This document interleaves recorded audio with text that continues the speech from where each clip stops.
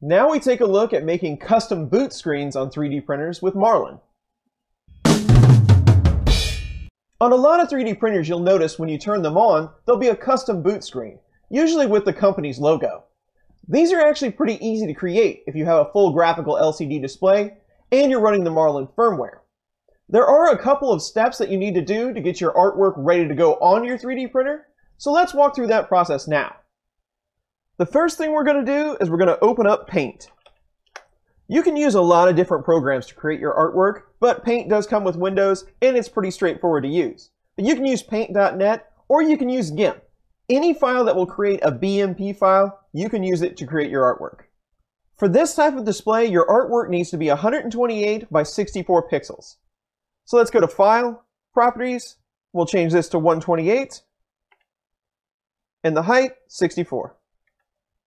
To load properly, your artwork needs to be black and white. So let's go ahead and tick the black and white button now. Click OK.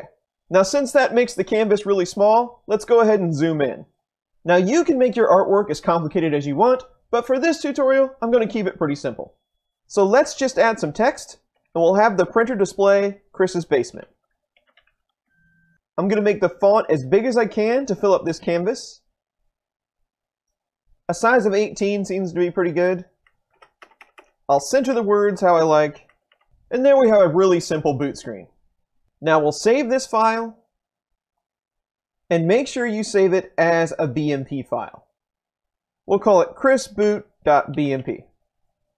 Now that we have a really simple artwork created, we need to go out and get a program called LCD Assistant. LCD Assistant is what takes your artwork and turns it into something that the LCD can read. It actually assigns a color per pixel. So we'll go to Downloads, we'll extract all, and we'll open up LCD Assistant. We want a horizontal screen, our width will be 128, and our height is 64. Everything else can stay default. Go to File, Load Image, find the boot screen you just created, and then once again go to File, Save Output. And we'll just call this bootscreen.txt. Now let's open up the Marlin folder. Marlin. Scroll down to the Marlin INO file and open up this project. So if you go to the configuration.h tab and scroll down, it's pretty close to the top. There'll be a line that says Show Custom Boot Screen. You can uncomment that. Now we need to create a boot screen file. If you go into example configurations, there's a couple of different boot screen examples in here. Since I'm using the CR10, there is one in the Creality folder for the CR10. So we'll go into CR10 and we'll grab this file. So copy that file and we'll head back to the main Marlin project and just paste that file in here. Now I recommend editing this with Notepad++ because it's going to make your life a little easier. So let's right click, edit with Notepad++. Also, open the file that the LCD Assistant created with Notepad++. Now copy just the lines in between the two curly brackets. So from here, all the way down to here. We'll copy that. Let's open a new Notepad++ document. We'll paste that in here. These are just the lines that we need to add to the boot screen file. Go up to View and go to Summary. So you'll need the word count. In this case, it's 1024. So remember that number. Click OK. With all these lines still copied to your clipboard, go back over to _bootscreen.h and replace all these example lines with the lines from your new file. We'll paste those in there.